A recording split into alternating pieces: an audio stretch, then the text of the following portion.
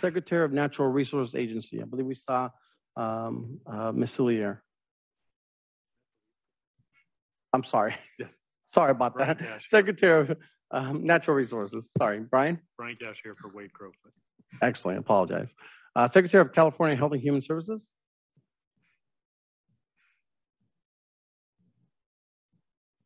Hi there, Julie Soulier, Assistant Secretary with CalHHS, in for Secretary Mark Galley. Excellent. Thank you so much, Julie. Secretary of Transportation. Lori Pepper, in here for Secretary of Meshakin. Thank you. Secretary of the Natural Resources Agency. Oh, sorry. Excuse me, Brian. Secretary of Business, Consumer Services, and Housing. Hi, Erica Gonzalez here on behalf of Secretary Castro Ramirez. Thank you.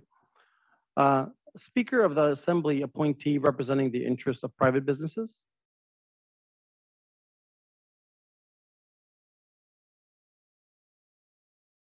I do believe I saw Lupita on the call.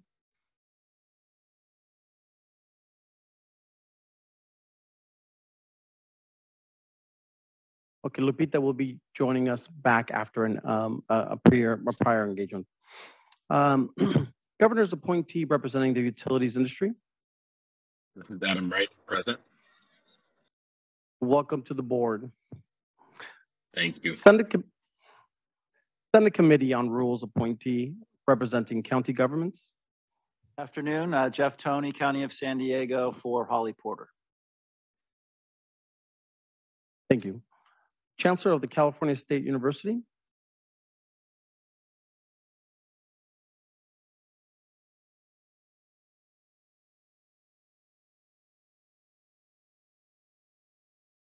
President of the University of California. Hi, this is Amina Safa representing President Michael Drake. Excellent. Thank you all. We do have a quorum. Chief Deputy Director Curry, would you like to provide any opening remarks? Nice to see all of you on our new world of hybrid environment. It extends to this, so we appreciate participation in an important project. Director Ghilarducci apologizes, was unexpectedly unable to attend today, so he asked me to fill in. I'm happy to do. And just in opening, we have not met since October, so it's been a little while. So we've got a full agenda of updates for you, of positive progress on a lot of fronts. So we're really excited to get into the dialogue. And welcome to Adam, who's a new member representing the utilities industry for PG&E. So so maybe he can say a few words at some point in the meeting to welcome you to this group and contributions. You know, as I mentioned, we've got updates across the board with system ops, exciting news on the build out that has progressed tremendously in California, research and development, and you know, 50 some alerts now have been issued in California. So a lot of this is being real time in real events. So our public is getting more used to this. And I just want to thank all the partners who, when you harken back to when we started this, that have just figured out how to make this real in our state and beyond. It's a lot of hard work and it's a lot of new territory, but all that's possible because of all of your input, especially from we've also got some exciting news on budget and but really hope to spend a good part of this meeting hearing from you, really envisioning this next juncture of how we can get this technology, this system better embedded into our business, our industry, and all the things that are important to California, in addition to the public uptake through cell phones and automated alerts. So, you know, that will be something we hope to walk away from today, to really have some brainstorming and a roadmap of what that will take, because it occurs to us that we have to, you know, industry needs to understand how this is a benefit, and we've got to do the work to help bridge that understanding. And also, there may be new technology that has yet to materialize that enables us to use EEW. So we know all those things, but we want to make sure that you want to apply our efforts at Cal OES to really, kind of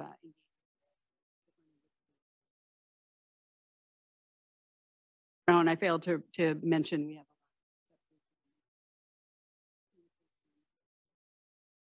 part two. So again, thank you to board members for being here. Thank you to all our partners. You can't see them off on camera, but we've got a lot of our subject experts and partner agencies here in the room, and we just look forward to updates and the dialogue. So back to you. Excellent. Thank you. Adam, I'm not sure if you want to take a second to introduce yourself before I open it up to the rest of the advisory board members. Sure, yeah, happy to. So Adam Wright, I'm the Chief Operating Officer and Executive Vice President for Pacific Gas and Electric Company. Moved to California about a year and a half ago. I'm from the Midwest, and so earthquakes are a new phenomenon for me. I've experienced a couple of small ones already since I've been here, but very, very happy to represent the utility industry on this advisory board. The utility industry obviously is a very important part of the economic and other infrastructure of this state and of this nation. And so our response and ability to partner to help people prepare for these types of emergencies is just critical and foundational to our business model and why we exist. So happy to be here and looking forward to contributing. Thank you, Adam. Would any other advisory board members in the room or virtually like to make any opening remarks?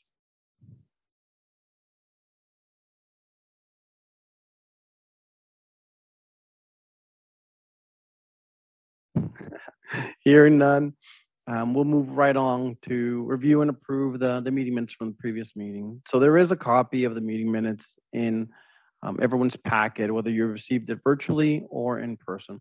Please take a few minutes to review them, and if there's any changes that should be made, well, let us know.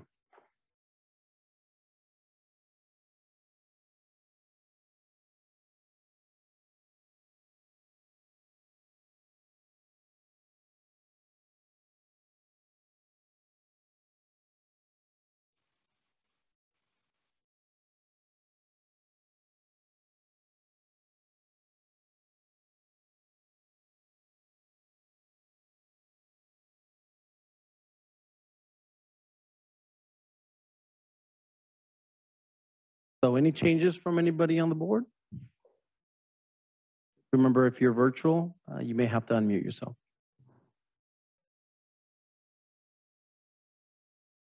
I'll move approval. Okay, hearing none, do we have a motion to approve the minutes? Oh, sorry. Excellent. Do we have a second? Second it? Excellent. All those in favor, say aye. Aye. Aye. Aye. Aye.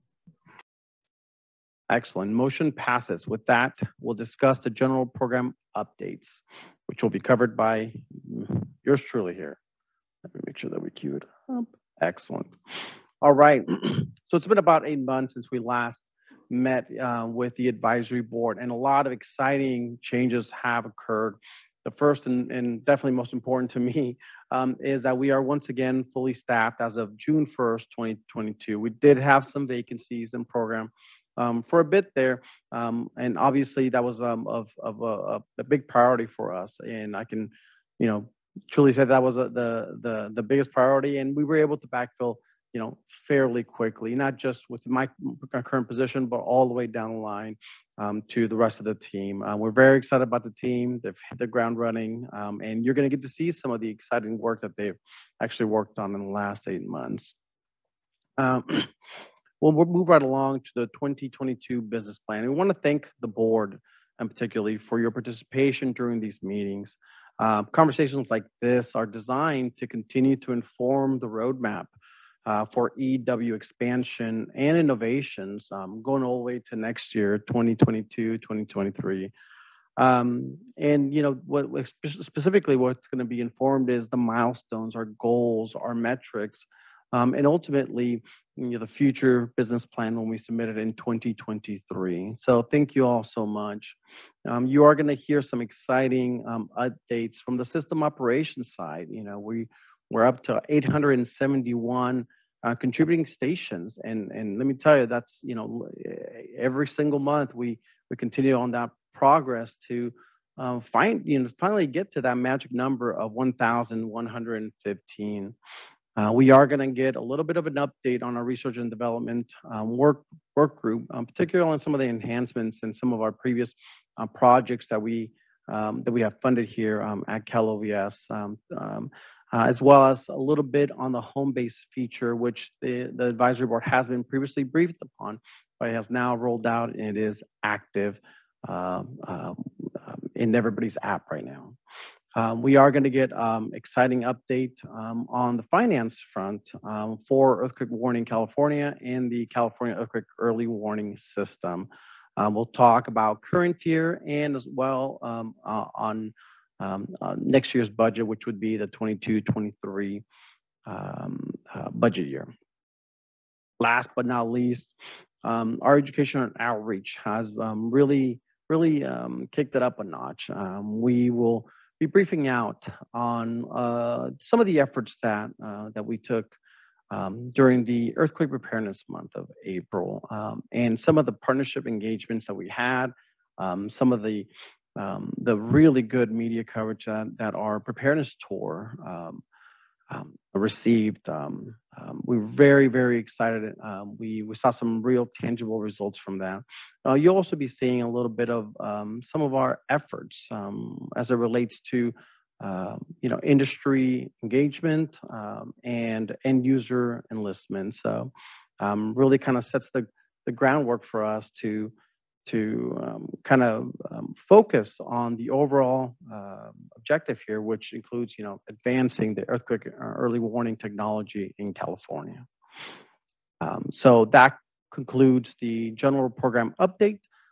Please note that we will be saving, once again, the public comment until after the system operations and research and development sections. So let me make sure. Excellent. With that being said, we're going to move right along into the system operations updates, and I will be providing the programmatic updates for the first half, but we are going to be joined by our Cal OES partner, Dr. Jennifer Strauss, for the MyShake app. She is the product manager and will follow me and provide updates on the current status of MyShake. I'm sorry, UC Berkeley. Apologies. Okay, make sure that. Excellent. So as I already mentioned previously, the California Earthquake Early Warning System network of contributing stations has increased to 871 out of the 1,115 stations that have been identified. That's an increase of 28 stations since we last met. And obviously that's kind of like the end game for at least this system operations work group. Cal OES and our partners have completed 399 out of the 702 planned and funded EEW stations, an increase of 45 stations since October 2021.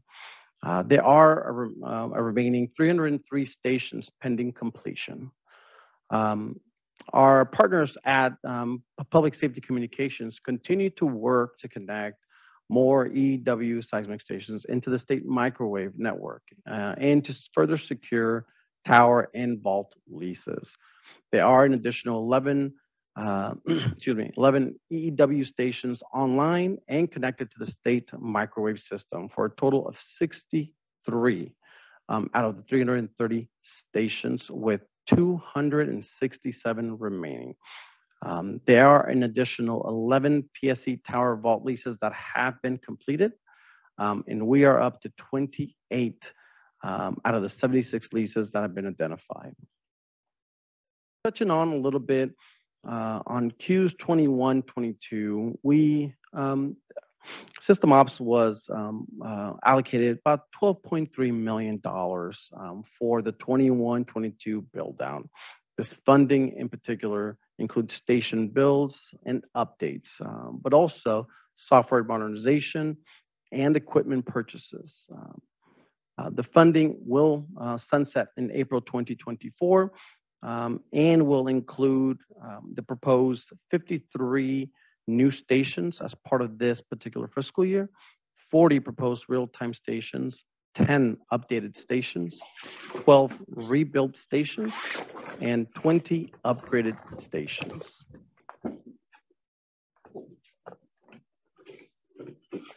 And of course, we always want to talk a little bit of the challenges that we have been dealing with in previous meetings, and again today. You will hear from me that permitting is still one of those areas that have slowed down the station builds. Therefore, to deal with this, Cal OES recently established a permitting work group to coordinate resources, to set priorities, system priorities, and really to inform decision-making and streamline processes. To really kind of expand our outreach to further identify, scout, and execute permits for the installation of approximately 122 federal and state-funded seismic stations by June 2024. The task force is comprised of some of our partners, which include USGS, Menlo Park, and Pasadena, UC Berkeley Seismolab, Department of General Services, and of course, Cal OES. This group will be meeting on a monthly basis to collaborate on the permitting difficulties and share best practices between all the agencies and enlist assistance from each other if need be. Next on the agenda, we do have Dr. Jennifer Strauss, MyShake app product manager, providing us a quick update on the MyShake app. But before that, do you have anything, Chief Deputy? Is that okay? Yes, absolutely. To talk in real and welcome any comments from the advisory. I just wanted to this is Tina again. I just wanted to comment briefly on the build out. So a lot of numbers that were just but good news in things are moving in a positive direction considering all the challenges, especially with COVID and supply chain that's kind of messed up a lot of things in society or slowed things down.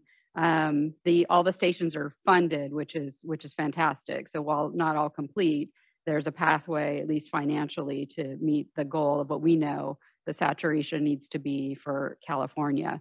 The one area, and I just want to punctuate what Jose is that because as you can imagine, in all of you in some way or another, work on land use kind of stuff, so how complicated this can be. The team knows where the location needs to be that's optimal. So that could be a private landowner, right? It could be federal government, it could be state government, our public safety communications team who's kind of attaching all of this to the state microwave network that gives us some, good backbone for the delivery of the signal.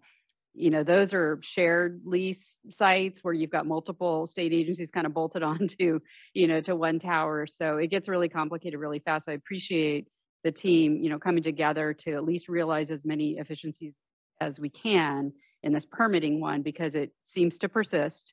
The hardest ones, I would imagine, you saved for last, because that's just, we ticked off the easier ones first. But I think as a board, if there are any, creative solutions out there that come to mind that we haven't explored, please let us know, because we realize that, you all work in this space, in similar space in terms of communications or technology or, dealing with land use. And, this is an area that we'll push and we'll continue to push, but COVID and equipment delivery, I want to say we'll catch up and those will be behind us. But the permitting one seems to be one that will probably just get more complicated as we proceed. And so this is the time to rally as much as we can on solutions. So thanks in advance for any thoughts you have on that. Idea of there are locations. Oh, sorry. Are there any locations within properties owned by our departments, agencies? Yeah, certainly. I do believe that there are some stations that are still outstanding that we could definitely use some help with on the natural resources side. Okay. And we can definitely team with you, offline to kind of clearly identify, because obviously, it would be too many if we had to identify. But I appreciate you making the offer. Sure. I had another similar question. So all of the sites have been ID'd, or do you need any new targeted? That is correct. I think, and you guys will correct me if I'm wrong. So there's some flexibility to kind of move it slightly, right? If the state property's here and the private property's here, and but there's a certain very, very precise like distance. They have to be around one another. So it's not as simple as, let's site it in Jeff's area because it's easier. We might be able to do that, but then you might mess up that triangle. Jen's nodding. All right. Yeah, I mean, the density of the stations is set by how the physics of earthquakes work. And so the 10 kilometers in urban areas and around fault zones is really so that you have 4 stations lighting up at the same time as soon as the waves hit the surface. So you have a little bit of fudge room, like Tina said, like a kilometer or 2, but we're not trying to hit a target like number of stations all clumped in like one area of California and we're trying to get good coverage everywhere. And I would add that Southern California is more densely built out than Northern California is at this point. So a lot of our focus with the permits and the site assessments has been Northern California. Copy that. Thank you. Lori, did you have a question? Yeah, thank you. So I know I've told this to the team, but want to offer it again. If there's any, if there are any sites that are on Caltrans property, please, just send those to me and I will work with y'all to get it through our permitting process. Excellent. Thanks so much, Lori Pepper. We will make note of that, and we appreciate your willingness to assist. I wanted to open it up to see if there was any other advisory board members that had any comments, either in the room or virtually. In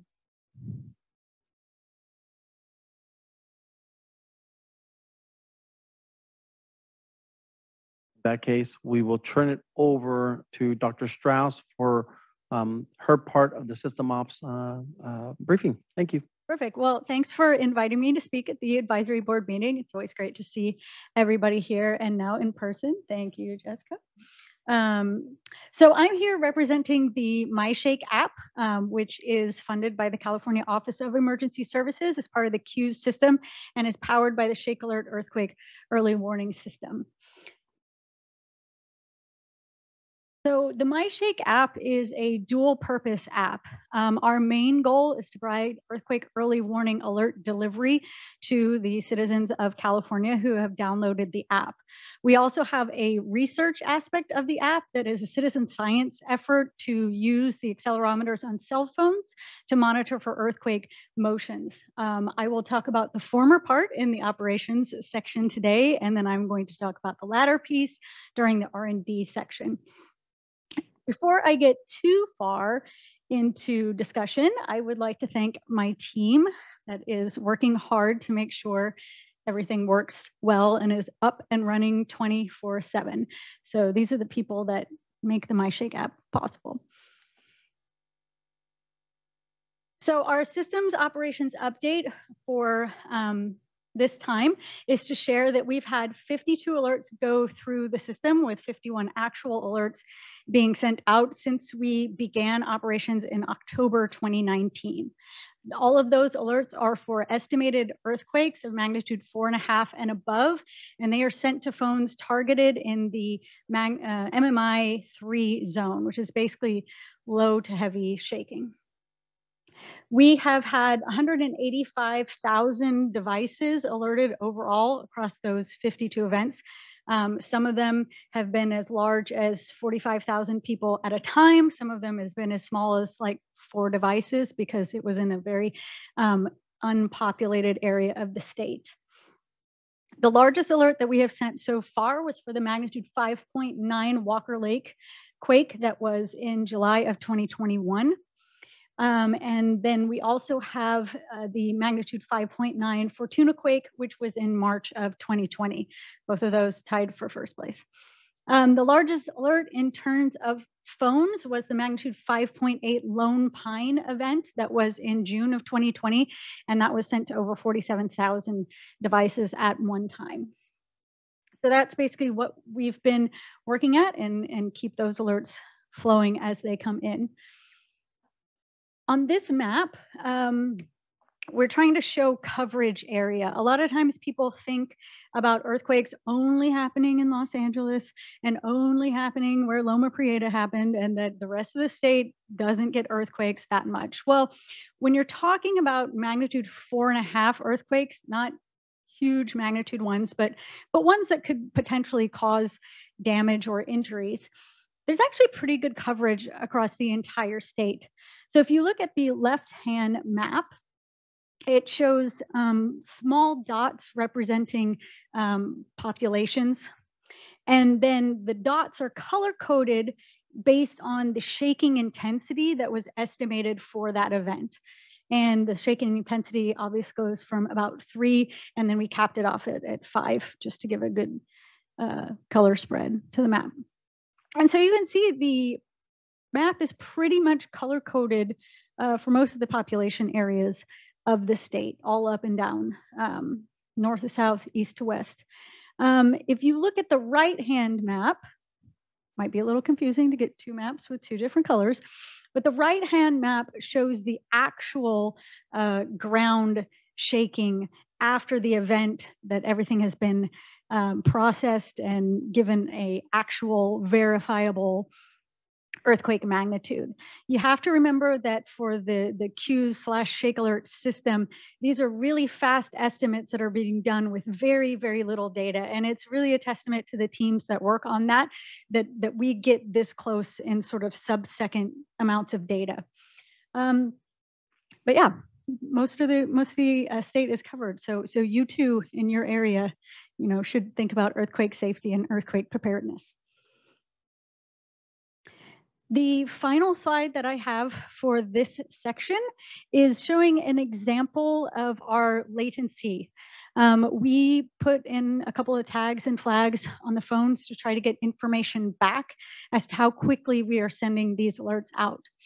So as an example, the magnitude 4.5 El Monte quake, which happened back in 2020, was in the Los Angeles area, and we hit a good amount of phones, about 20,000 phones. As you can see from the phones we got information back from, 20% of the phones received the alert in about 1.3 seconds, 50% of the phones in 1.8 seconds, and 80% of the phones got the alert within 2.6 seconds of when Shake Alert posted the alert message. And so this is very important to show that we are able to deliver these alerts at scale to people when it matters most. One thing that I like to note about the app, I know there might have been a few questions about how we safeguard people's security and privacy. The app is run through CryptoWire before every app release. Because it is available globally and not just through the state of California, it also conforms to the GDPR privacy levels. And so it is an approved, sanctioned app on both the Google and Apple Play stores. We have a very extensive privacy policy that goes into all of the nitty-gritty of what we do collect, what we don't collect, and where that is stored. Jessica was very nice to print out hard copies of that for everyone. So if you're interested, I have a stack over there, but I'm also happy to answer any questions, or it's available on our website at myshake.berkeley.edu. That's what I have for operations, and I will see you again in R&D unless you have any questions.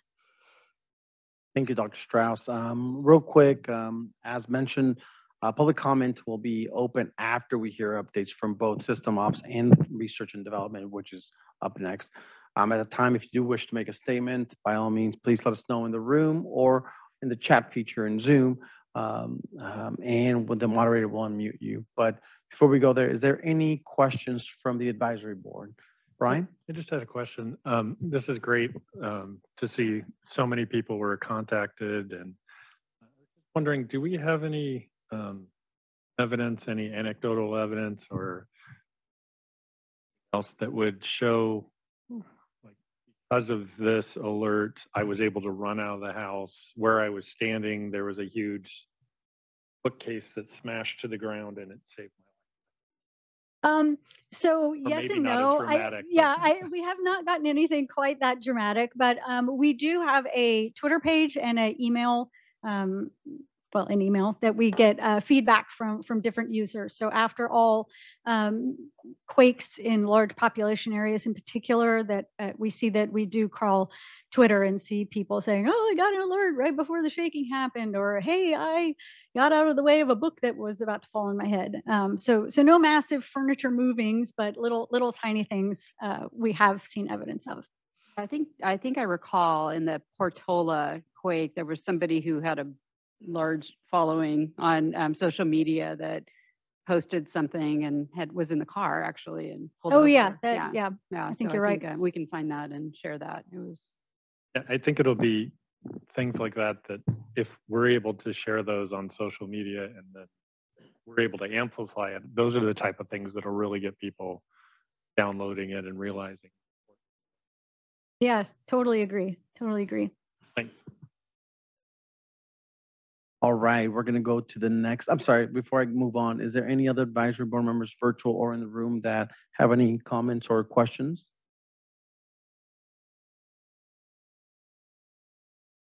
All right, we'll move on to the next slide, please. For our next topic, we're going to continue on into research and development updates with Dr. Strauss. So she's just going to stay there and advance her own slides to the next presentation. Okay, here's another title slide. Hi, I'm Jen. I'm with the MyShake app. In case you are joining us midway. So as I said, the MyShake app is the alerting app. We are a licensed operator for the Shake Alert system and the app for the Q's system for the people of California to receive alerts. But we also have a research aspect to the app that's monitoring the accelerometers on phones to see what we can do sort of in the future. And this was really important, and we're very thankful that Cal OES saw the importance of funding not only the alerting side of the house, but the research side of the house, because as we know with the system as a whole, funding fundamental research is how we got here in the first place. So the only way that we're going to be able to push forward into the next generation of capabilities is keeping that side really strong. For those of you who don't know, your phones have a sensor in them that's called an accelerometer. So when you're watching like a movie or something on your phone and you start it in vertical mode and then you turn your phone and it automatically knows to go into horizontal mode, that's the accelerometer. It knows which way gravity is and it knows which way the phone motion is going. And so we're harnessing that sensor to measure earthquakes.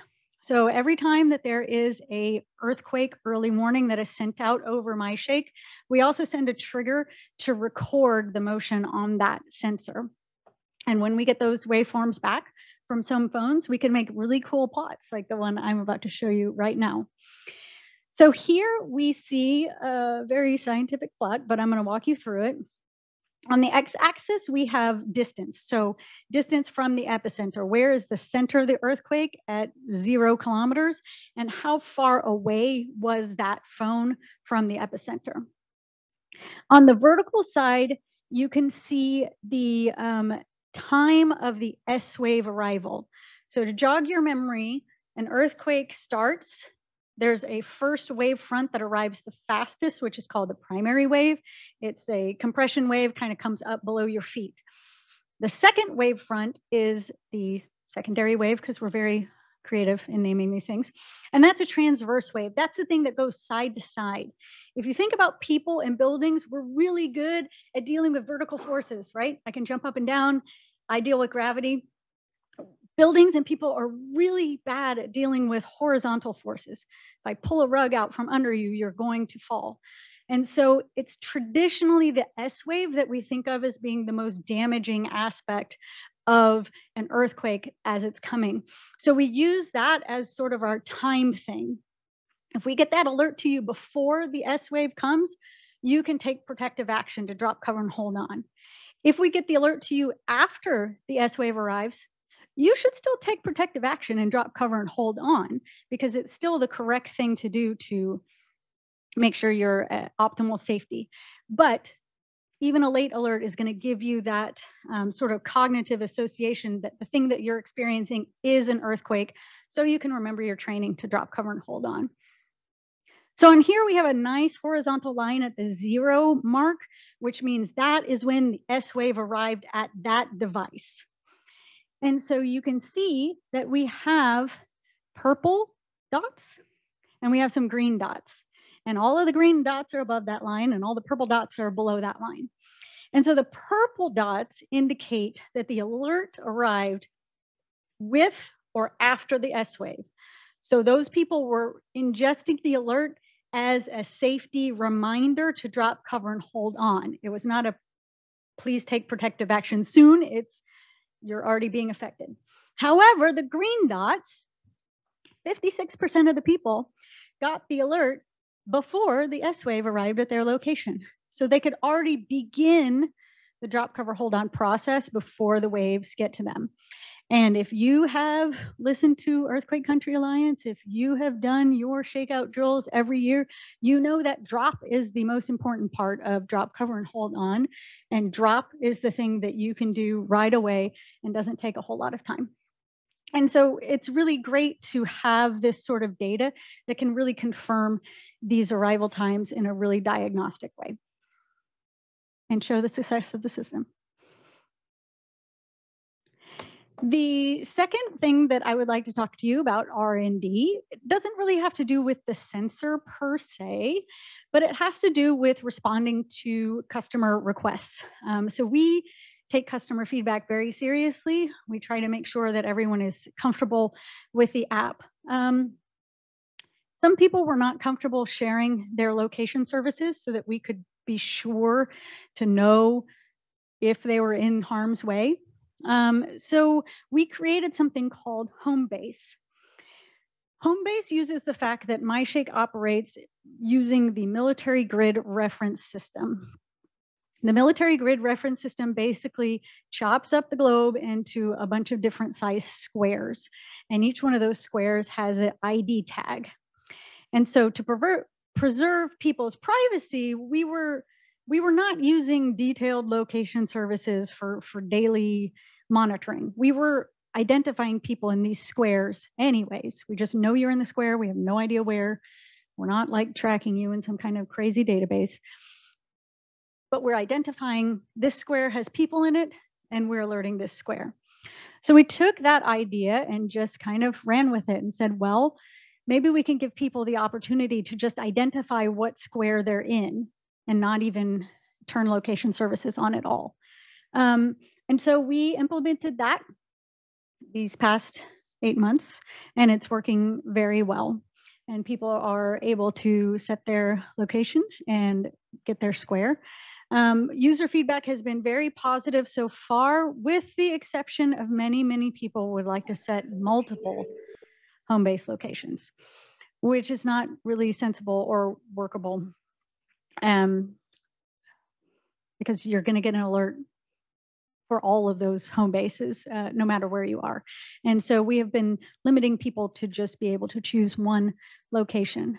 We do hope for the citizen science aspect and the research aspect that people will continue to share their location services with us. We only use precise locations when we are recording an actual earthquake event. Otherwise, we are only assigning people's locations to these squares. So we're hoping that we still have a lot of participants who continue to use our normal service so that we can make the system better. The final thing that I want to mention is future projects that we're working on the research side of things. We have 2 papers that are coming out soon. The first one is really looking at the information that I presented to you in the operations section. It's looking at the latency delivery and how we're serving up alerts for the users. The second paper is written by a previous postdoc of ours named Chin-Kai Kong, and it's using crowdsourcing of the felt reports that people can report after an event and comparing them to other avenues of felt reporting as well as ground truth observations of shaking. So that's a really interesting paper that'll be coming out soon. This year, we're going to be working with Cal OES to provide additional language support for the app. It is currently available in both Spanish and English, but we are looking at ways to include Chinese, Korean, Tagalog, and Vietnamese to the language offerings as well. And finally, with the research project, we are continuing to push forward on what is possible with this sort of data. And one of the things that we're looking at is using waveform data to validate the alerting area. Most of the time when you look at your shake maps and you're looking at the intensity distributions, those are done as a combination of actual sensor recordings and did you feel it responses. And MyShake has a really interesting way of measuring shaking, like where people are. Like you could be in the 5th story of the building and you have your phone on you, and you're probably going to experience shaking in a very different way than somebody sitting on bedrock somewhere on the ground floor. And so we're looking at the shaking intensities that are actually recorded on the devices and seeing what can be said about the urban area. And I believe that is my last slide. And so if you have any questions, I'm happy to answer them. Thank you, Dr. Strauss. We'll first of all start with, do any board members wish to ask a question or provide comment in the room or virtually? If you are online, please indicate in the chat feature and the moderator will unmute you. Jose, just a quick question for me. This is Jeff Toney for those on Zoom. With the home base program, so those are folks that just don't want to be tracked with location services. Was that the impetus behind it, or? Yeah, there's actually 2 purposes. The first is for people who don't feel comfortable sharing their locations anytime. But the secondary purpose is for people who move about quite a bit and they may go into areas where their location services are not linking up. They may be living in a rural area where they don't have very good internet connectivity. And so if they have a default location that is set, that even if their location services go in and out a bit and we have stale locations for them, that they'll still get an alert.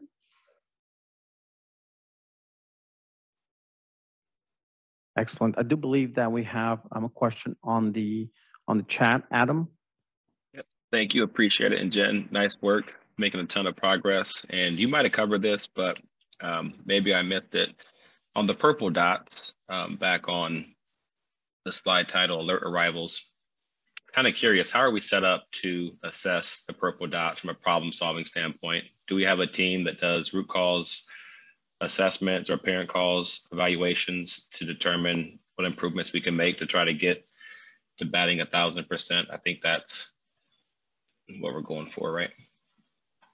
So technically we are not going for 100% because the physics of the earthquakes itself make it impossible to alert people that are standing right on top of the earthquake.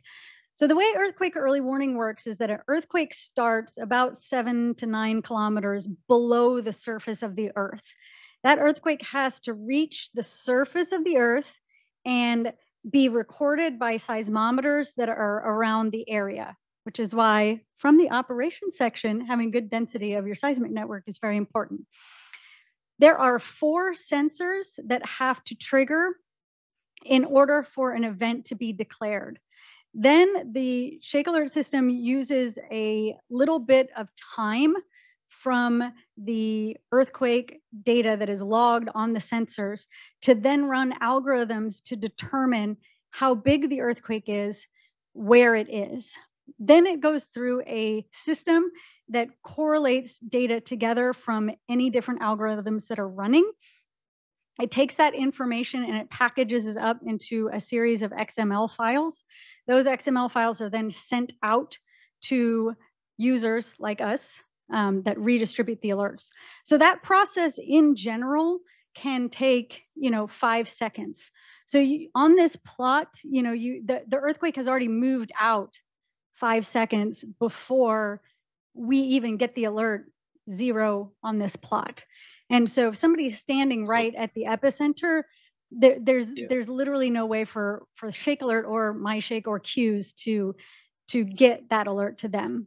But the idea is that once you move out, we try to have the system go as quickly as possible. There are ways that we're looking at to try to speed up what little that we can,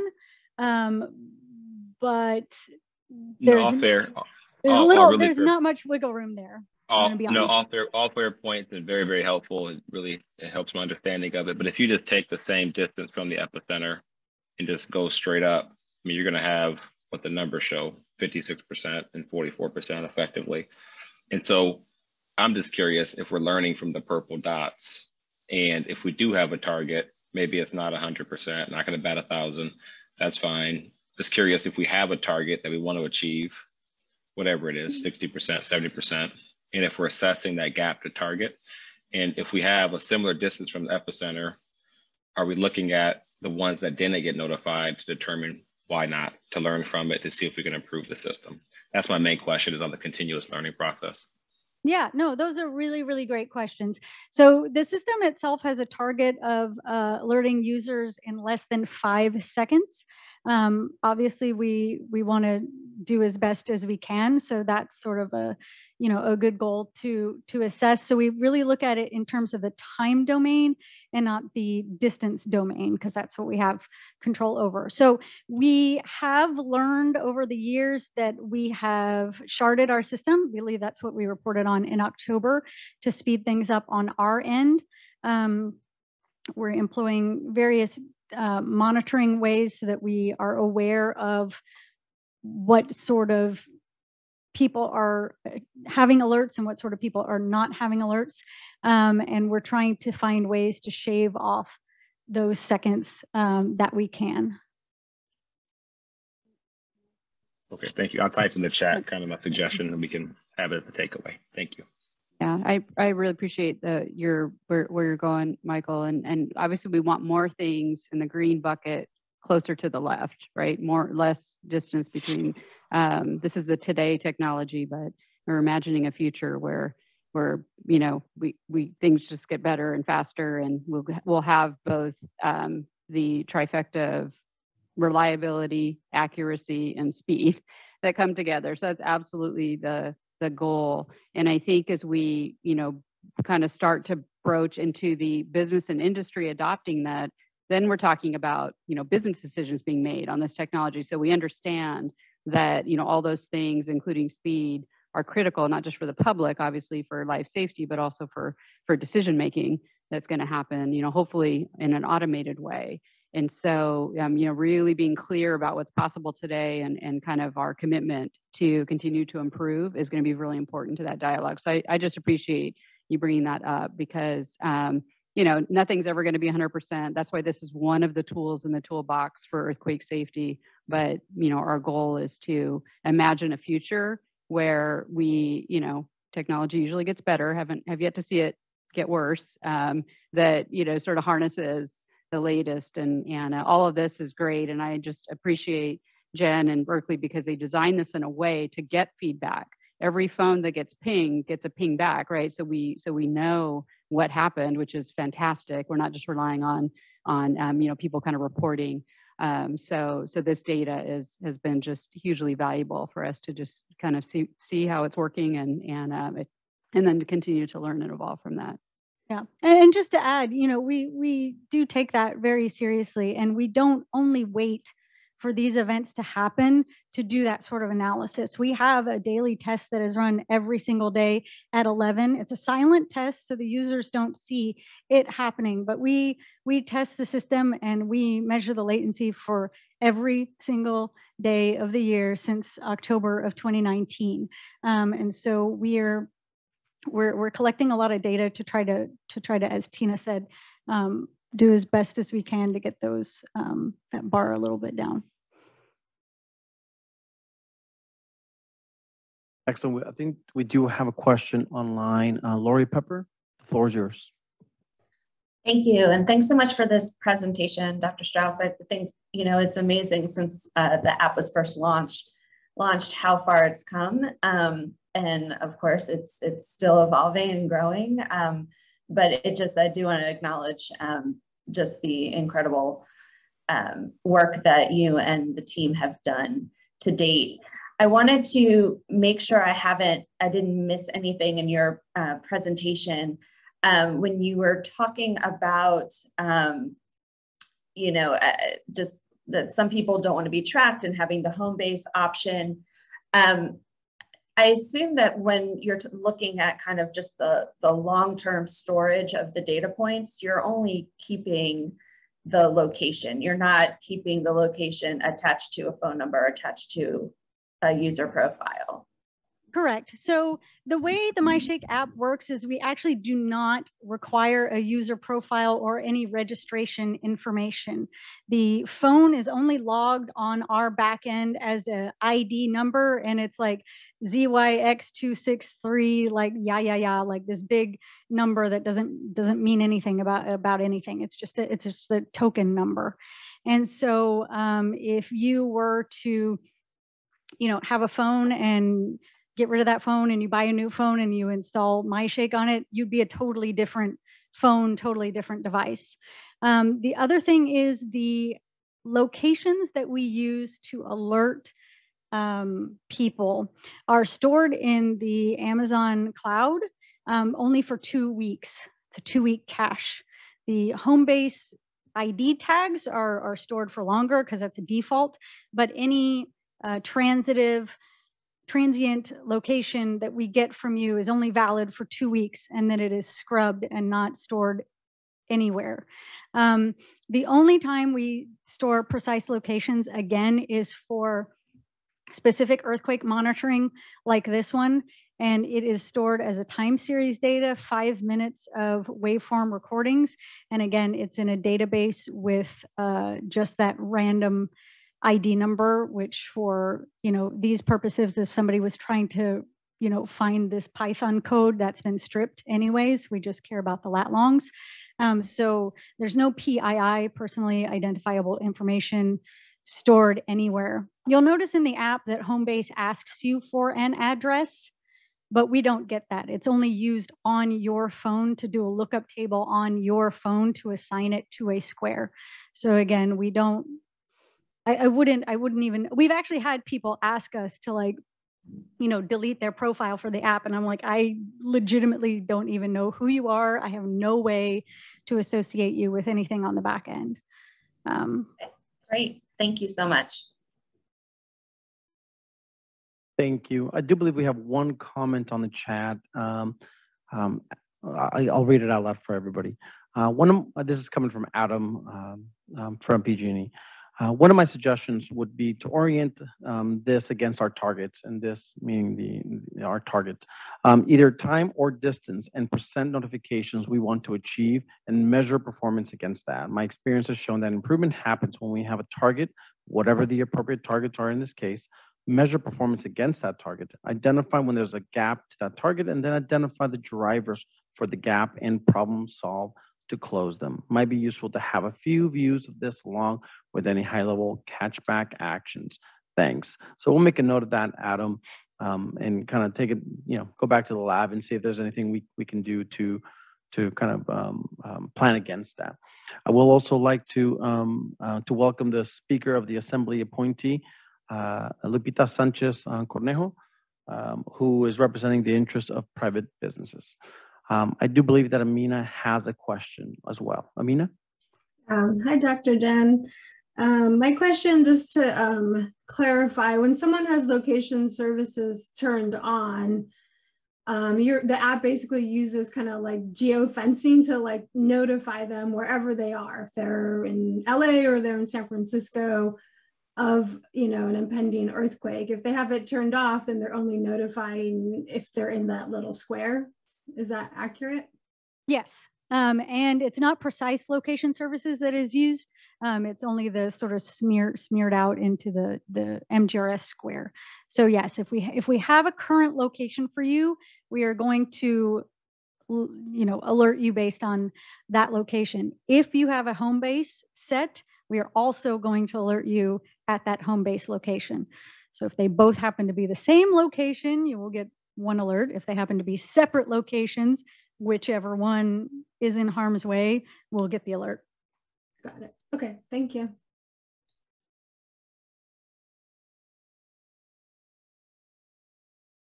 At this point, public comment is now open. If you wish to make a statement, please let us know in the room. If you are online, please indicate in the chat feature and the moderator will unmute you.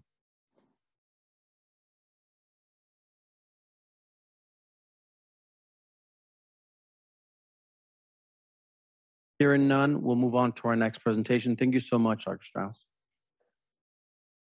Next to present is Lori Najura, Deputy Director, Planning, Preparedness, and Prevention Directorate, and she will be discussing our finance updates for current and budget year. Lori? Thank you. And I wanted to make 2 points of clarification for our new members and those designees who maybe this is their first or second meeting. So you've heard the term queues, and the system from Canada down to the Mexico border, that's the Shake Alert system. Here in California, statutorily, it's referred to as the California Earthquake Early Warning System, and and it's powered by Shake Alert. And so we colloquially call it queues, the acronym CEEWS. So if you hear queues, that's what we're talking about. The other thing, as we advance to the next slide, I wanted to talk to our board members who may be from non-state agencies and are not familiar with the budgeting process. It's already been alluded to. So in any given year, we'll have a budget act that appropriates funding for the system. And we have 1 year to encumber it, 1.5 years to expend, another 1.5 to expend, and the final half year to close out. So that's why when we say we were appropriated money in 21-22, we have 3 years before that money finishes out. So on that note, let's take a look at the current year, which only has two days left in it. And this budget that we're working off of today was $17.283 million. It was one-time general fund to finish out the build out of the California Earthquake Early Warning System. And it included, Jose already mentioned some of the things that were included that we did. So we are already in contract on some new and updated systems, stations, improving telemetry through our PSC project. We're continuing our statewide education and outreach campaign. We've got additional development going on the MyShake app, as you just heard, and some research and development.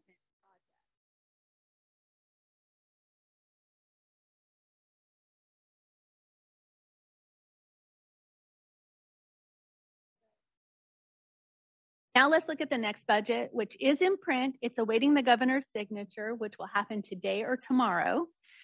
So we've got some exciting news. It includes $17.1 million ongoing general fund to support education, outreach, operations, and research and development.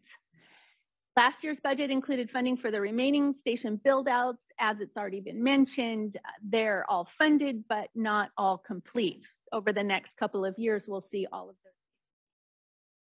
So this year in our funding pattern, we then transition to more maintenance and outreach and research and development. Additionally, this year, with the governor's support, the administration proposed and the legislature agreed to fund earthquake early warning out of the general fund on an ongoing basis, on the principle that alert and warning is a public safety issue and a core government responsibility. So that's exciting. That's new and different. And then with the funding, This year also comes a few new positions, including a dedicated public information officer just for earthquake early warning.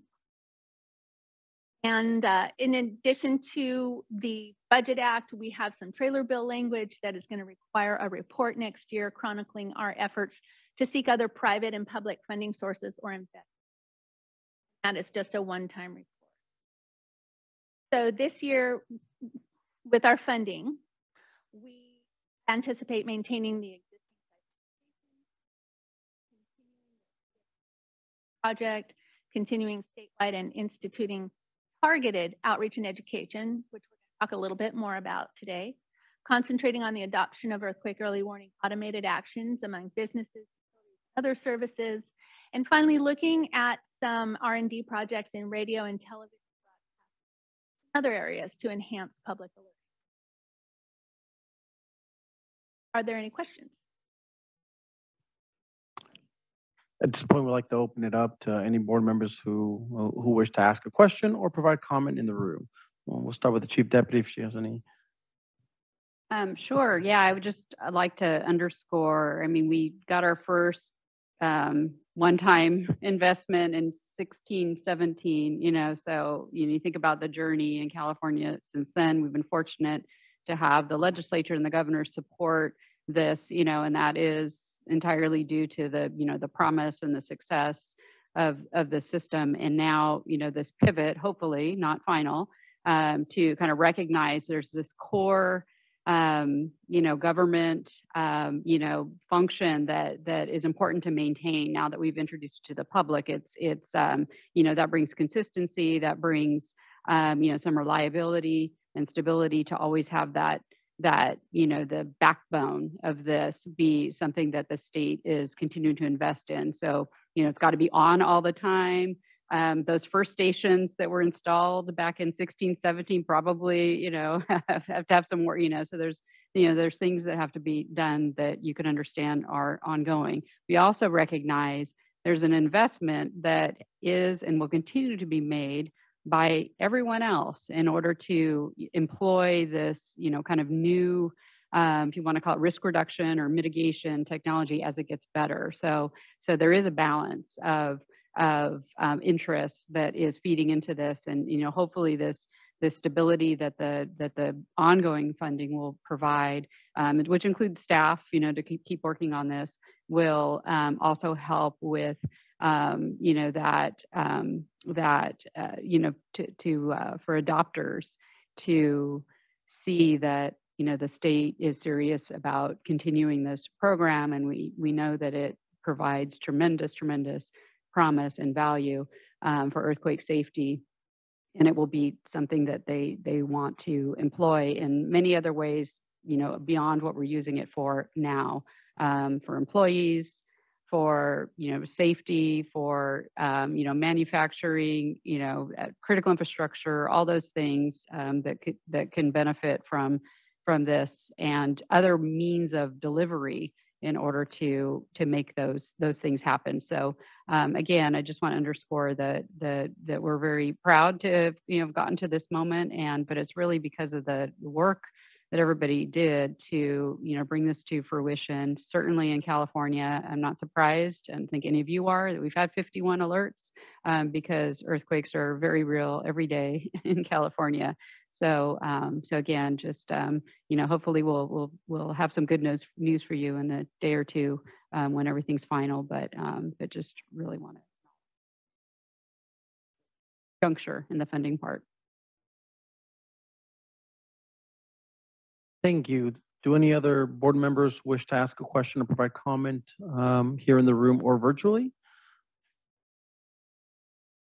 Just a clarifying question. That's fantastic that it's ongoing funding. Is that 17.1 annually on appropriations? Yes, that is correct. Okay, fantastic.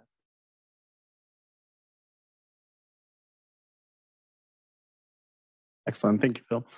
Public comment is now open. If you wish to make a statement or ask a question, please let us know in the room.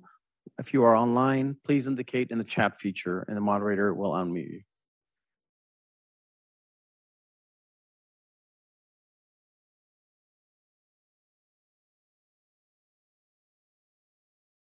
All right, hearing none.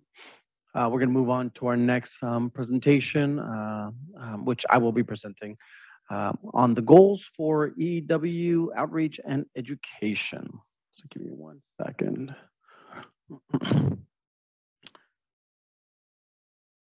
We first of all want to start out by really kind of restating our overarching goal within this program, and that goal can be best summed up by stating that we want to move towards earthquake early warning technology for all Californians, and diversifying the ways in which Californians benefit from earthquake early warning technology, right? And based around this particular overarching goal, we have taken steps within program to try to move that needle forward, so to speak.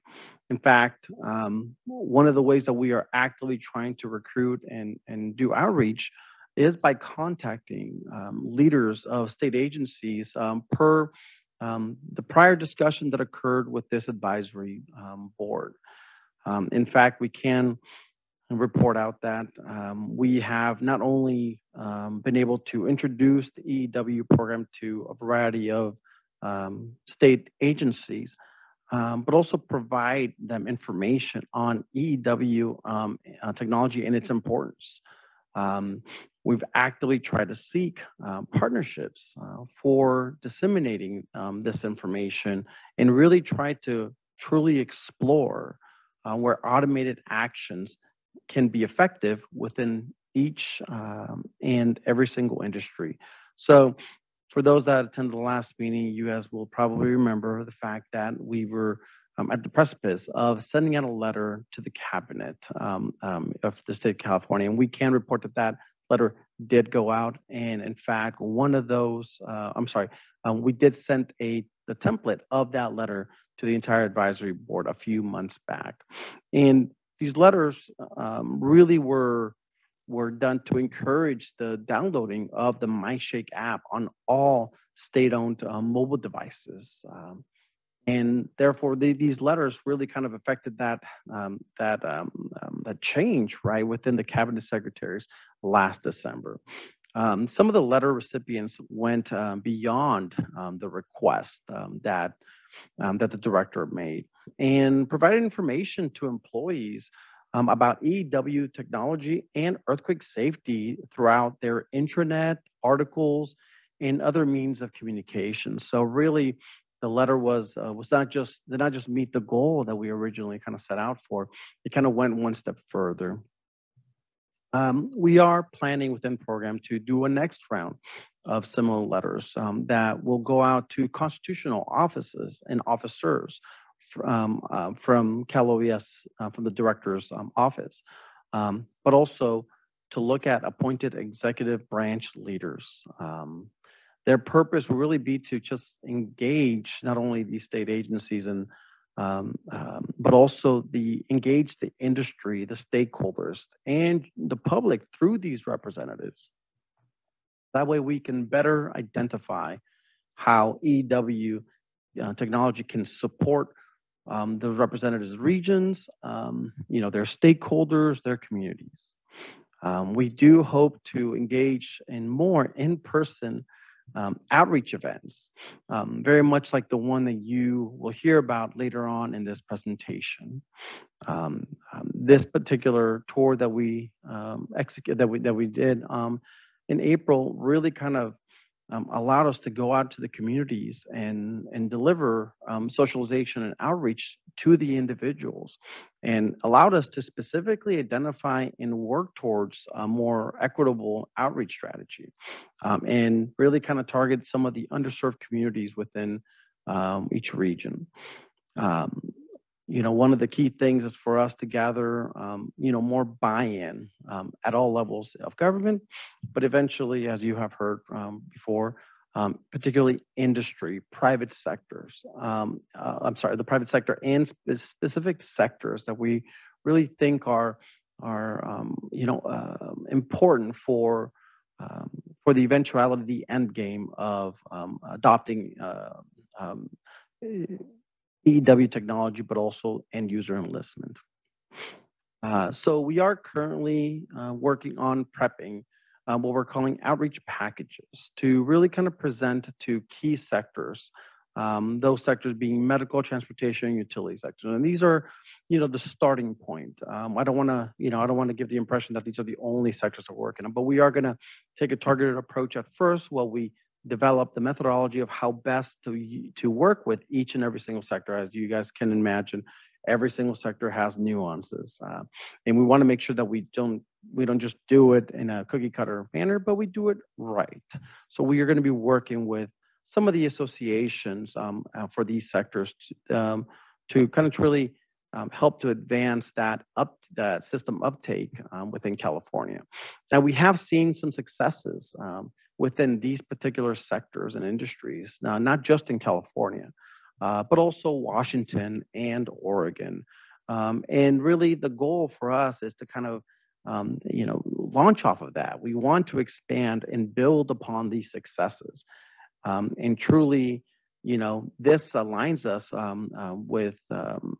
aligns the industries, I should say, with the USGS, recently released strategic plan that, very much targets the same folks, right? All the sectors and the private sector. At this point in time, we'd like to kind of open it up for discussion over to the board. And, we have some questions here that kind of will get the conversation going, but, we want to really kind of hear from everybody as to, how we can best engage with stakeholders that you may represent or industries that you may represent. We ultimately feel that each board member obviously chosen very carefully to represent either a key sector or key stakeholder group. So we'd love to hear, any feedback from you all about whether, what should we include, who we should work with, key stakeholder groups, how we can collaborate and leverage. So I'll turn it over to the board for discussion. On the mic first, Tina.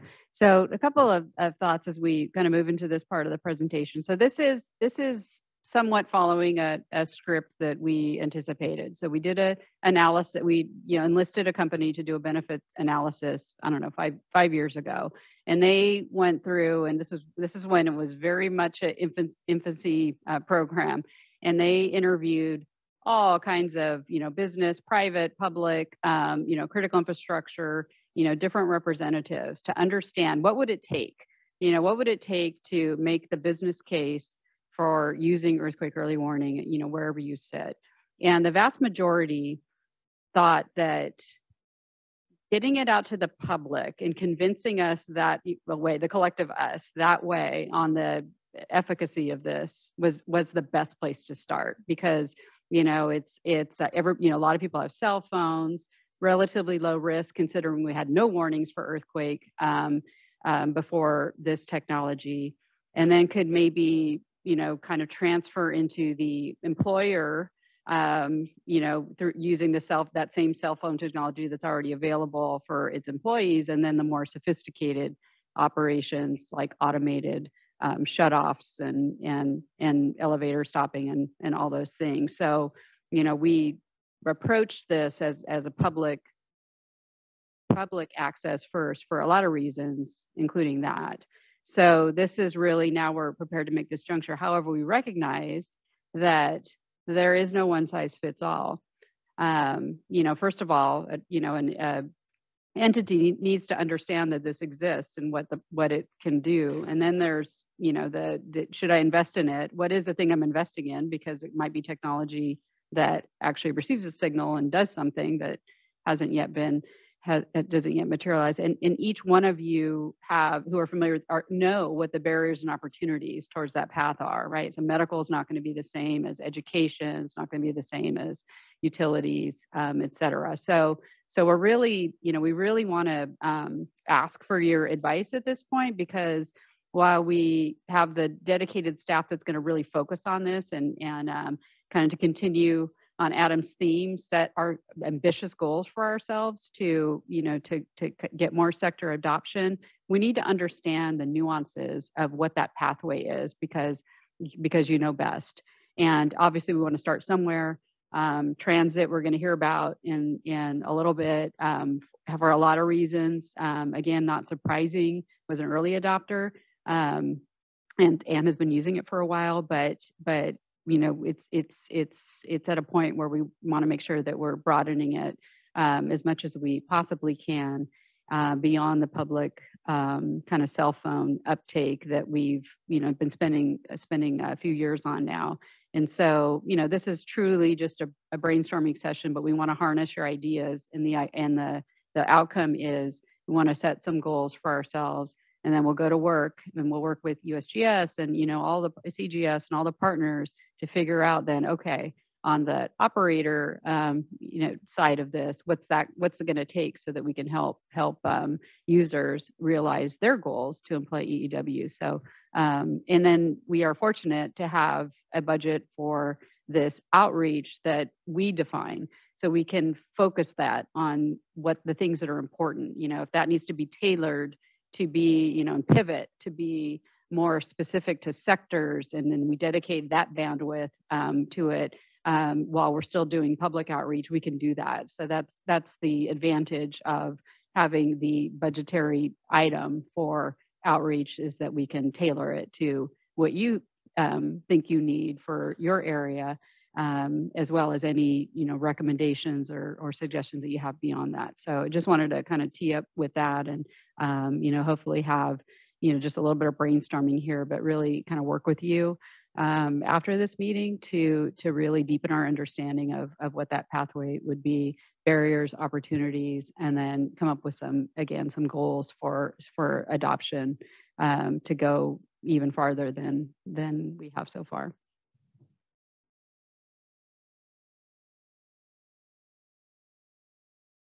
Excellent. At this point, we'll be looking for any comments from the advisory board, either on the chat and or in the room. All right, excellent. We'll start with Jack. Jack?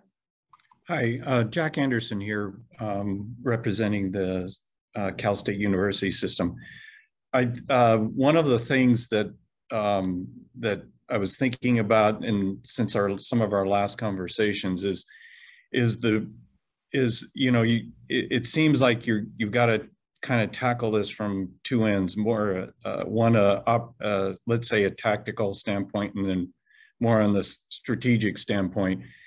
And it's one of the things that's with higher ed students, they're very, very tech savvy, but what we've been learning about in some of our, especially recently in the last 2 years with some of the challenges on the campus, the students really like and want face-to-face contact. Even though they are tech savvy, they grew up with tech, they do, what we've found is with some of the campuses and some of the hybrid situations, they clamor for the face-to-face. So I would just encourage you, there's in the CSU system, there's, nearly 500,000 students, faculty, and staff.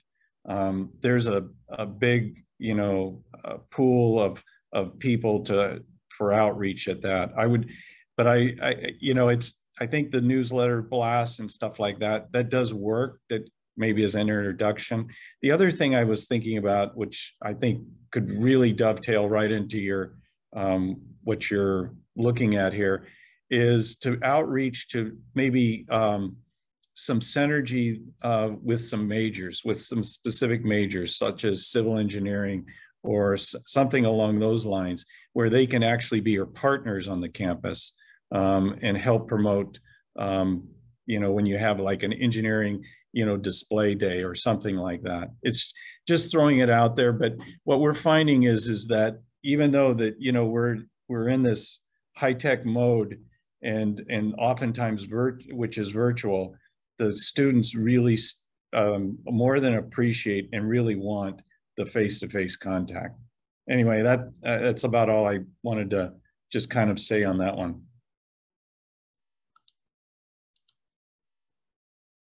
Excellent. Thank you, Jack. Lori Pepper. Thank you. So I have a few thoughts. The first one is thinking about, you know, kind of not necessarily from the app adoption, but looking at kind of system integration. When you're looking at something like transit agencies, and I know we're going to hear from Metrolink, and I'm very excited to hear their presentation. But in the state, we have hundreds. We've been counting up between like 600 and 700 transit agencies. They are all independent. And the vast majority of them have, you know, 3 or 4 people that work there. So even if your title is general manager, you're driving a bus. So there is no time for business development. There are no resources to hire a procurement attorney. So what we've done through our California Integrated Travel Project is we've tried a different type of procurement strategy where the state will procure the hardware, software, procurement, or consulting services. I shouldn't say procure, I should say we set up a master services agreement, and all the transit agencies can then purchase through there. So we're relieving as much of the burden from them that we can. And I know it will likely go beyond transit that could take advantage of that, but that is a strategy that if, you know, Cal OES and I will offer up the Cal ITP team to help you if you're interested. Whatever the hardware or software pieces of this that would need to be integrated for the system to set something up like that, and it might have to be industry by industry. This is something where I think we can make it easy to get the technology out there. The other thing I wanted to recommend is looking at kind of funding guidelines for all of the different funding programs that we have. Where appropriate, it might be interesting to see and consider you know, prioritize scoring and stuff like that. So in order to kind of start those conversations, I would recommend going to some board meetings, commissioner meetings, whatever the appropriate kind of executive meetings might be to start that conversation. Obviously within the CalSTA departments, I'm happy to put you in touch with the right people at probably Caltrans, the CTC, CHP, high-speed rail. There are probably opportunities, potential opportunities in there. So those are the things kind of tactically that I would say might get you kind of the biggest bang for your buck. I know you guys are short on time and staff, so wanted to see, was trying to think about how could we make the most progress or make the most opportunity for progress with the least amount of work.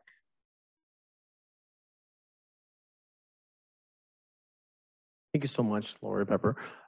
Next, we have Erica Gonzalez. Hi. I just wanted to kind of comment on the toolkits. I appreciated the customization. You know, given the industry and the targeted approaches, I like the tailored messages, and I really appreciated that they were available in 7 different languages. I think that helps with outreach and making sure that we're kind of targeting and getting the word out. One industry, and I'm not sure if it's included in the business, kind of in the business bucket here, but it strikes me financial institutions like banks and credit unions, they have, you know, a broad big, like reach in communities, and that might be kind of a target for future outreach packages. And, you know, the departments we oversee is DFPI. I'm going to be happy to make that connection if helpful.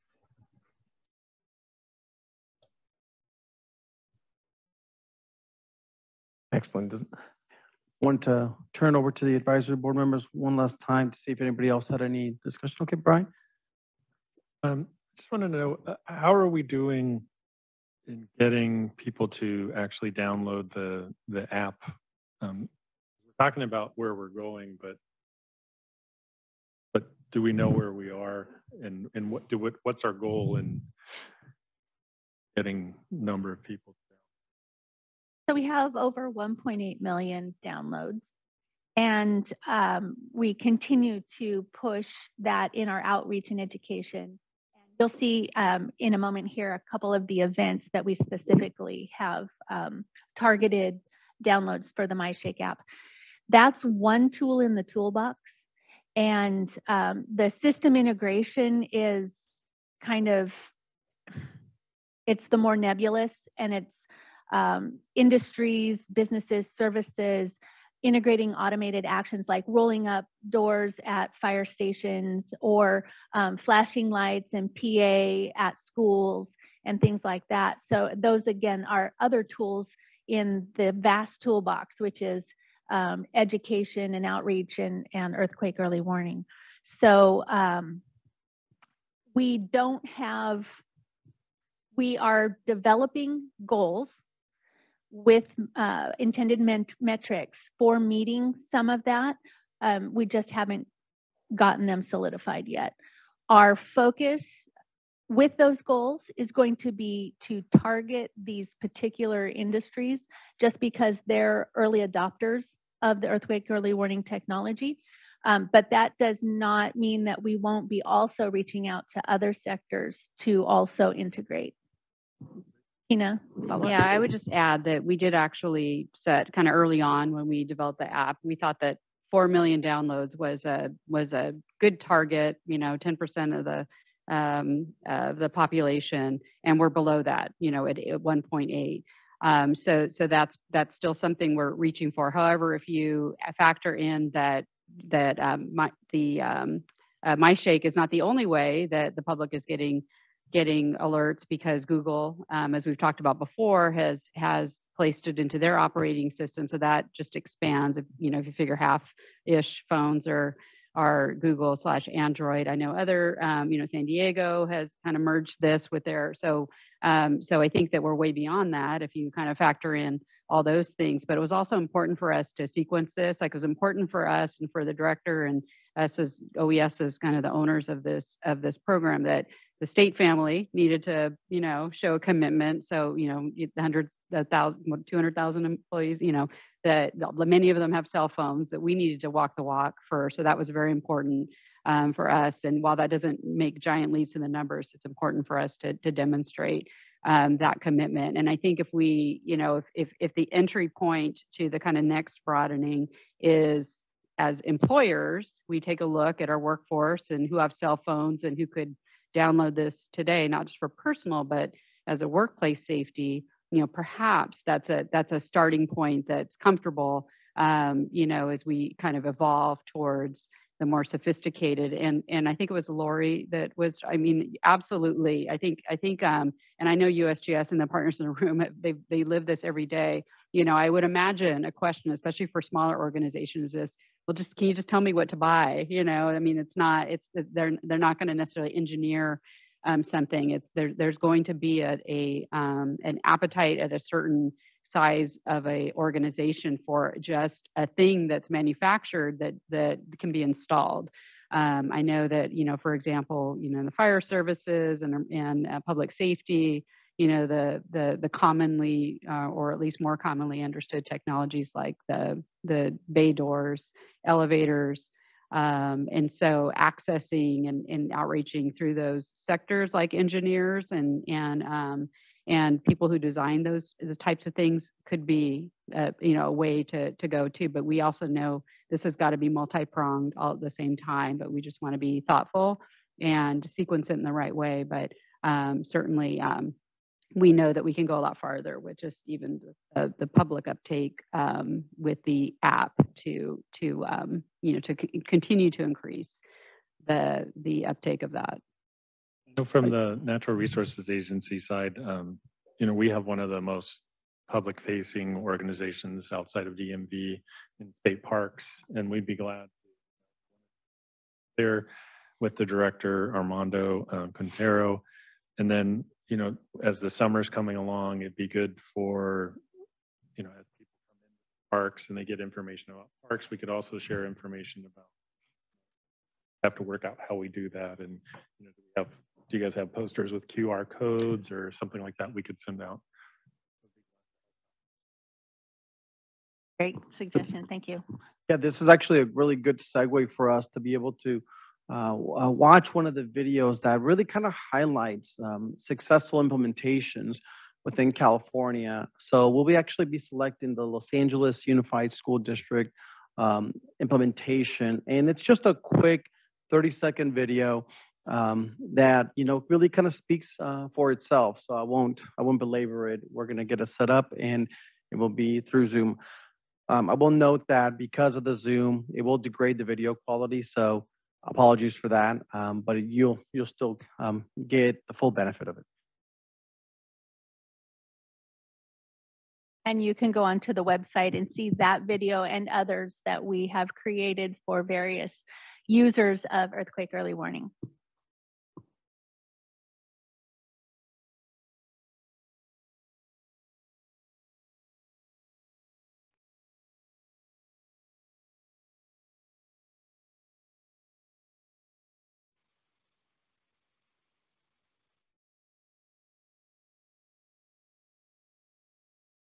We're running a little bit behind, so we're going to show only one video. As we know with earthquakes, it's a matter of when and not if. Well, we always like to be the gold standard when it comes to safety issues, and earthquake early warning is no exception. So what earthquake early warning does for us in the schools is it allows us to take a protective action sooner than we would. So everybody has an opportunity to drop, cover, and hold on before the shaking even begins to start. And that is going to save lives and prevent injuries. So this video kind of really is a little bit of a teaser of the bigger project that LA Unified has, and really we can call out other projects such as the Menlo Park Fire District that has automated their bay doors upon earthquake early warning alert, or Cedars-Sinai Hospital. Or actually, right now, this is a perfect segue for us to be able to highlight another project within California, which is one of the more advanced implementation projects occurring in the state by one of the largest commuter rail systems in the nation. This project no doubt will lead to lives saved and a more resilient commuter rail system for Metrolink. So we'll turn it over to Luis Carrasquero. We're gonna queue up the PowerPoint, and Luis, we will advance on your behalf. Just say next slide. Thank you, Luis. Okay, thank you very much. Good afternoon, everybody. Just doing a mic check. Can everybody hear me? Copy that. All right, perfect. So yeah, good afternoon, everybody. Luis Carrasquero, Interim Deputy Chief Operating Officer with Metrolink, also known as Southern California Regional Rail Authority. And I'll be presenting our EEW implementation with our positive train control system. Next slide, please. Next slide, please. And I'll just start off with this map. Sorry, one back, please. Yes. Okay, so Metrolink is the nation's third largest commuter rail system.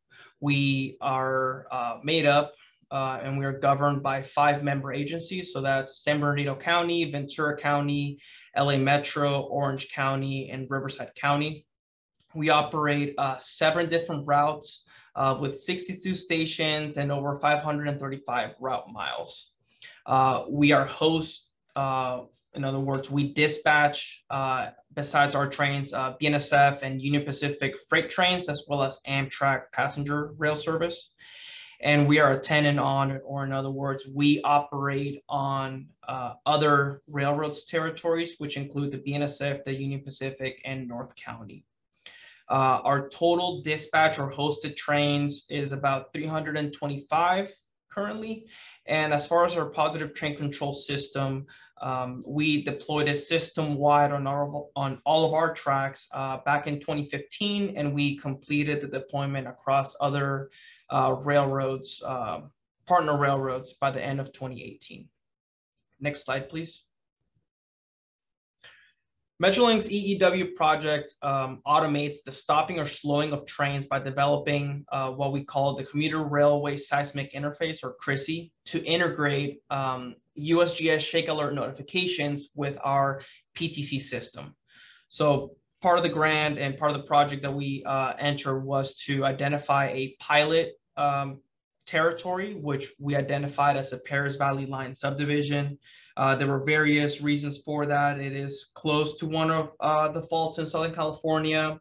It has relatively small traffic. We run early in the morning and late in the evening, but not a lot of traffic in between. So we figure it'd be a good test bed as we developed this, tested this, and then we look to expand across our other territories. Part of the grant and the project included also updating our earthquake response procedures for train operations and field inspections, improving inspections and return to service, prioritizing the inspections based on where the shaking intensity is felt and asset data, as opposed to just taking a global radius and epicenter from distance from the epicenter. We would also train our train engineers, our train conductors, our train dispatchers, and our support desk with this new technology. And just some information, as we were, this grant was funded by Caltrans Division of Rail and Mass Transportation for $4.87 million. Next slide, please. So how are we leveraging, the Shake Alert and we're feeding it to our PTC? So we already know that through Shake Alert, there's sensors throughout California. It provides detection for earthquakes. It calculates various information, including magnitude and epicenter, but it also provides the MMI value, which we are leveraging. And we are then receiving that information. We developed this CRISI application in the middle. So what it does is that it receives this information from Shake Alert. We established rules for which we would set triggers as to when we alert trains based on the MMI thresholds. And then we would also then build some logic to be able to determine, are there any of our subdivisions tracks that are impacted by the earthquake? Are there any trains at the moment that need to be alerted? And then provide the necessary alerts to our maintenance of way personnel and our dispatching operations center. Next slide, please. So I'm sure everybody knows this, but I'll just kind of cover this. So, USGS Shake Alert is currently available in California, and other states besides California. As far as what we're trying to leverage, we have our P waves, the compression waves, which are the first waves to be detected by the sensors before the S waves, which are, considered to be stronger shaking, or the ones that could cause the more damage. Shake Alert estimates shaking at grid points across the region and then sends a notification to our subscribers. But the key factor for us that we're trying to, address or beat is the amount of advanced warning that we send to the train basically varies based on factors including proximity to the train, soil, geographical features, and severity of the earthquake. Next slide, please. All right, there's a lot going on in this presentation, but we try. I'll try to I try to encompass the entire system into this one single presentation. So the way that this will work is we have an event, which is the earthquake. Then USGS, the sensors detect the shaking, the intensity of the earthquake at various locations throughout the state. Shake Alert would send that alert to us, to the CRISI application that we have built. And then CRISI does several processing tasks. So one of them is it determines which sensors in the area reported the shaking. And then it then cross-references where are our subdivisions. So in that top right picture, the black line is the fault, and then the red line is what would be our Metrolink line. So we would know that certain segments of the subdivision are impacted more severely than others. And then based on that, we add on, are there any trains that are operating at the moment that this alert was received, as well as what are the MMI values that we are receiving and what is the appropriate action. So what we have on the bottom of the page is the MMI scale, and based on analysis and trying to not send false alerts to trains, we established different thresholds in which we would send different instructions or alerts to the trains. So what we determined was that if we were to receive an alert with an MMI value from 3.5 to 4.5, we would send an automatic informational message to the train via PTC, which would just basically alert them saying, hey, an earthquake was detected. If you're feeling shaking, notify the operations center. That will be the equivalent of a minor earthquake, but if it's even less than 3.5, then we wouldn't send anything out, which is what we have seen, fortunately, knock on wood, since we've deployed the system. Now, if we go into more of a moderate earthquake in which the MMI value is 4.5 to 5.5, then what we will send is a mandatory directive to slow down to restricted speed. So what that is the message through PTC would send a message, and the system would be able to warn the engineer that they have a certain amount of time to comply to the speed reduction. If the engineer does not comply with the speed reduction for various reasons, they're distracted, they're incapacitated or whatnot, then the purpose and the objective of PTC is that it will apply the brakes automatically without any intervention from the train engineer. And we apply the same logic if you have a severe earthquake. If we get an MMI of 5.5 or above, then we will send a mandatory directive to stop. In which case we would, as soon as this directive is received by the train through the PTC system, it would apply the brakes.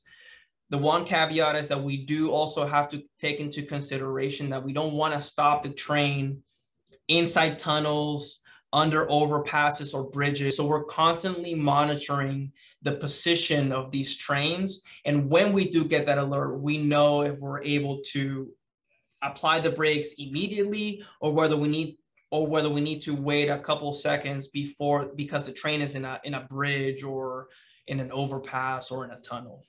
But in a nutshell, that's what we have been able to develop through our system. Next slide, please. So this is just kind of reiterate what I was explaining on the different MMI levels and the different actions that we have for the trains, from no advisory below 3.5 to then the minimal earthquake shaking to moderate to then severe, highlighting the no stopping on bridges, under overpasses, no tunnels, and to contact operations. Next slide, please. So along with the functionality of, slowing or stopping trains automatically when an earthquake is felt, we also generate automatic reports that we have to send over to our dispatching operations center as well as our maintenance of way personnel. So that way they know which areas of the rail are impacted, which assets need to be prioritized, and we also include maps. So this is just a snippet of kind of what we've been able to build. So the red dots are the different sensors that we are leveraging for the Perris Valley Line subdivision. The blue line is our track, the Perris Valley Line. The green icons are representations of the different trains that are in the territory at the moment that we receive the shaking.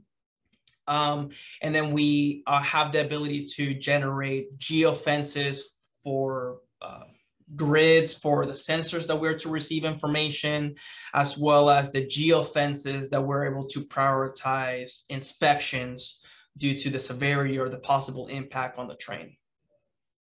Next slide, please.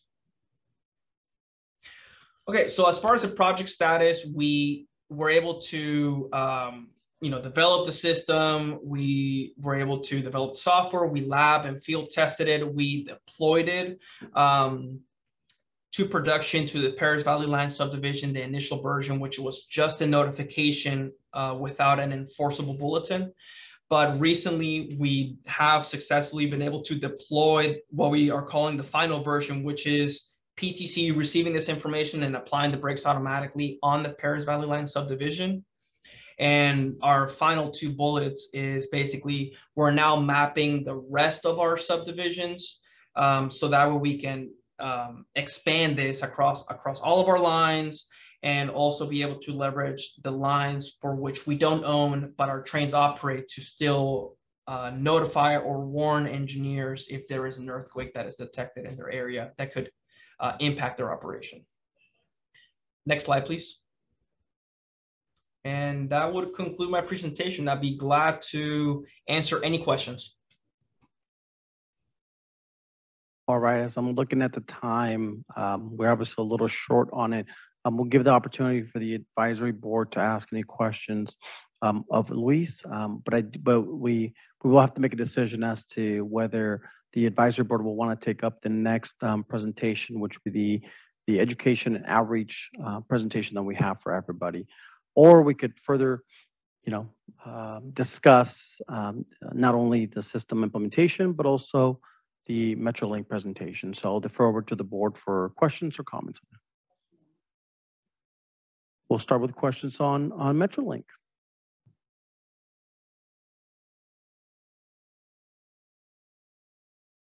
Hi, it's Tina. Thank you for the presentation. And I may have missed this. How many have you actually had some earthquakes where you've employed the crane slowing / stopping?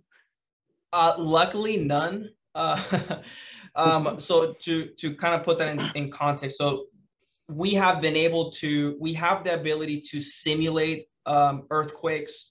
We have a relationship with USGS and Shake Alert in which we're able to simulate an earthquake with whatever magnitude at whichever location so that we can test that the system is properly receiving alerts and is able to send the necessary alerts. But as far as a live non-simulated earthquake, luckily we haven't received any that have met a threshold above a 3.5 MMI since we've deployed the system. Do any board members wish to ask a question or provide comments in the room or virtually? If you're online, please indicate it in the chat feature and the moderator will unmute you.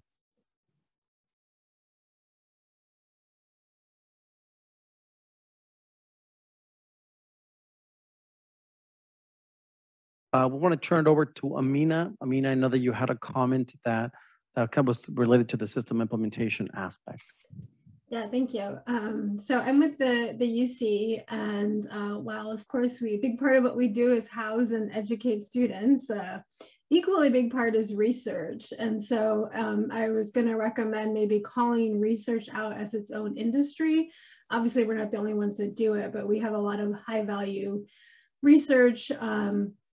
And some of these mitigation strategies, these applications could be written into grants and funded that way through the grants and as a way to protect the research.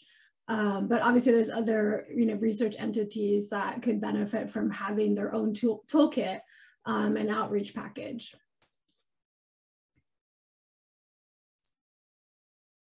Thank you, Amina. That's a great point to raise.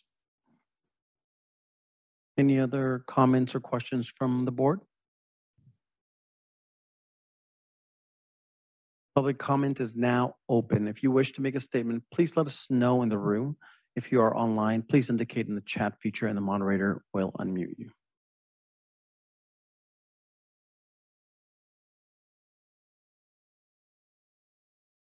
Hearing none, I'll turn it back over to the board as to whether we want to hear the next presentation, education and outreach, or if we wish to table that for the next board meeting, so that we may be able to further discuss system implementation if any of the advisory board members have any further comments or points that they would like to raise. I'll just make a suggestion. We have 3 minutes left. Obviously, that's not enough to cover what you were planning to, but maybe can you hit Yvonne or whoever, can you do the 30-second just highlights of what can be expected, and then we can maybe follow up with some written materials to the board. Is that okay with everyone? Okay.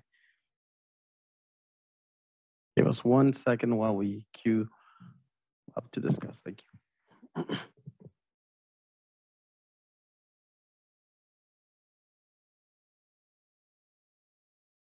Hi, everyone. Yvonne Durantes. I am a Senior Emergency Services Coordinator on the Education and Outreach team. And so in the spirit of highlighting some of our successes from our last meeting to today, we did have our April earthquake preparedness event this year. And so April is California's Earthquake Preparedness Month. And so in the spirit of that, we did host a tour throughout different cities in California.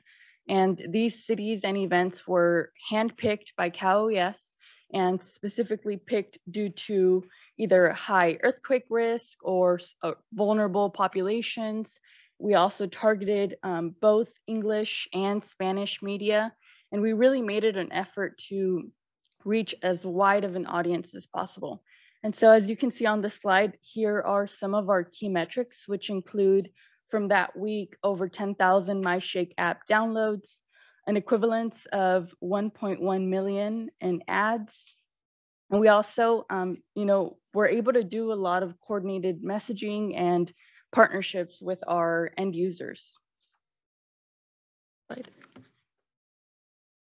And so I do just want to highlight some of our stops. And so we did have in San Diego some individuals come who had heard about it in the news earlier in the morning. And so we're able to come check out the earthquake simulator, which was really the focal point of the tour.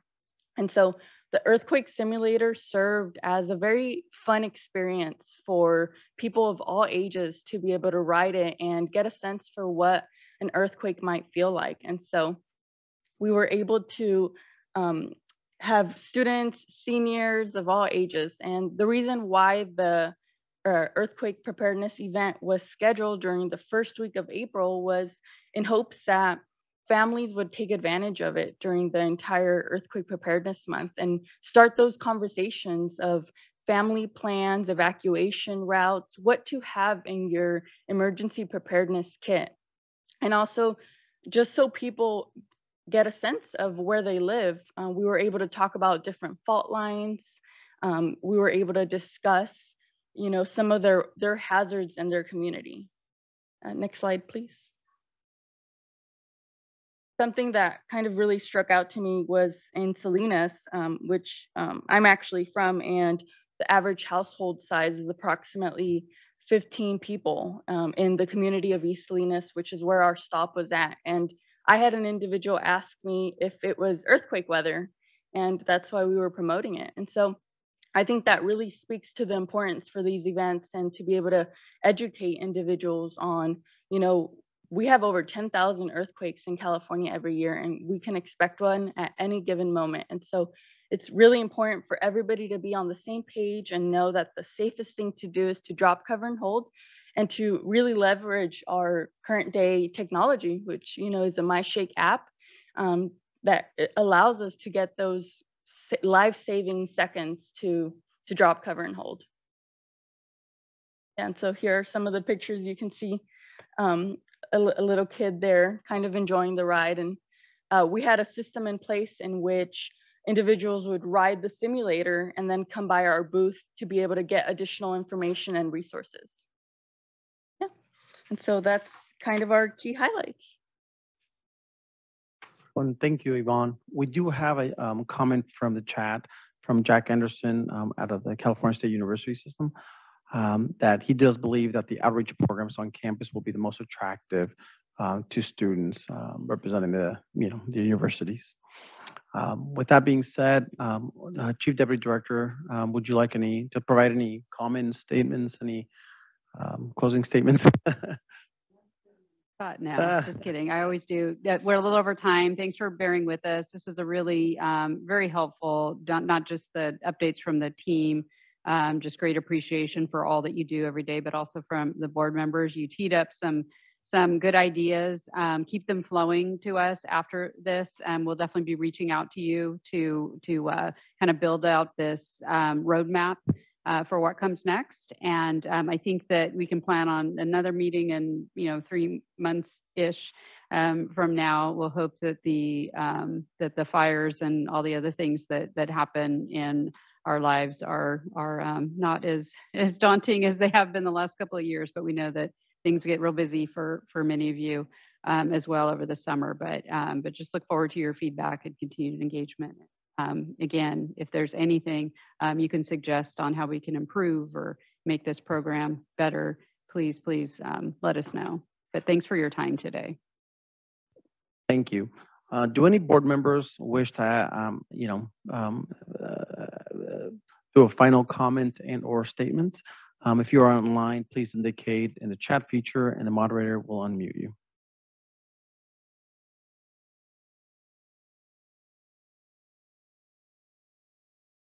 Final public comment is now open. All comments will be limited to 3 minutes per person. If anybody has any comment, should you like to comment, please indicate that in the chat function of the video if you are virtual, or if you're in the room, feel free to speak up.